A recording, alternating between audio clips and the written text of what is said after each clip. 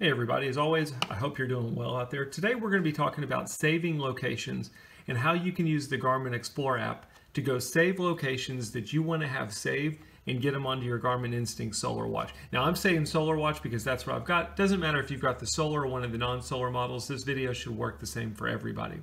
So why would we need to do this? The best way to save locations is put your watch on, go to that location, turn your GPS on, and save the location. But maybe that's not feasible, or maybe there's just some locations out there that you want to have saved so that you can see how far are you from that location, how would you navigate to it, stuff like that, just to have some fun with the watch. That's what we're going to be showing you in this video. If I press the GPS button, I select navigate, and I go to save the locations, we're going to see that I don't have any saved locations currently on my watch.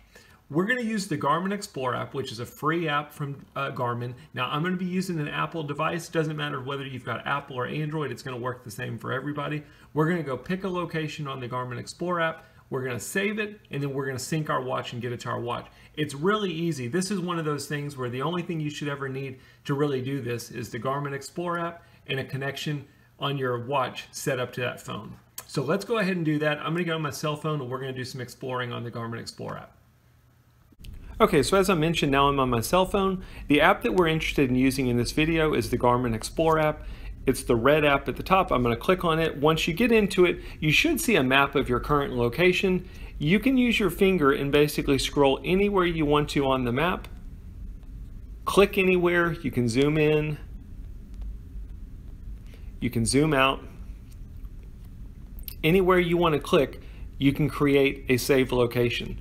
So if I wanted to save my location right there, I just have to click. I can see the GPS coordinates, and then all I have to do is choose create a waypoint. It's going to come up. I can type whatever I want to in there. Let's just do test 1. Now I'm done with that waypoint. The other option is if you don't want to use the map, you can just search for places. So you can see my recent searches in there. If I want to search for something, let's just put, I don't know,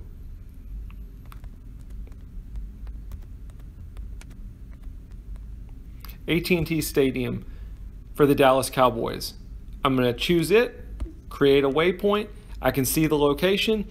I can leave the name, or I can rename it if I want to. I'm just going to leave it. Now I've saved that waypoint. Once I've got my waypoint saved, all I have to do is click on Devices at the bottom and let it sync that information to my Garmin Instinct watch. Now we can get off of the Garmin Explore app. We can go back to my Garmin Instinct, and we should see these 2 saved locations that we totally got just by going on our phone, finding the location, saving it, and then syncing it to our Instinct Solar. So let's go back on the Instinct and take a look at it. Okay, so now I'm back on my watch. We're going to do the same thing as before. I'm going to press GPS. I'm going to do navigate, but I'm going to go back to save locations. This time, hopefully, we should see 2 saved locations. And sure enough, we see both of them. We see AT&T Stadium, and we see test 1. Both of them I created are basically saved from the Garmin Explore app, sync them to my device. I can click on each one of them just like any other saved location. I can see the details. I can rename them. I can change the icon. I can do all of that stuff on this watch, or I could go back to the Garmin Explore app, do it there, sync it again, and the changes will make it over to the watch. Really easy. It's a lot of fun, especially if you're wanting to save some old locations that you don't have time to go to with your watch and save them manually. At least you'll have those locations in your waypoints in case you ever wanted to navigate to them or do some exploring just to see the distance and stuff like that to those locations. As always, I hope the video helps. If you got any questions, post in the comments. Be happy to help you out. Thanks for watching.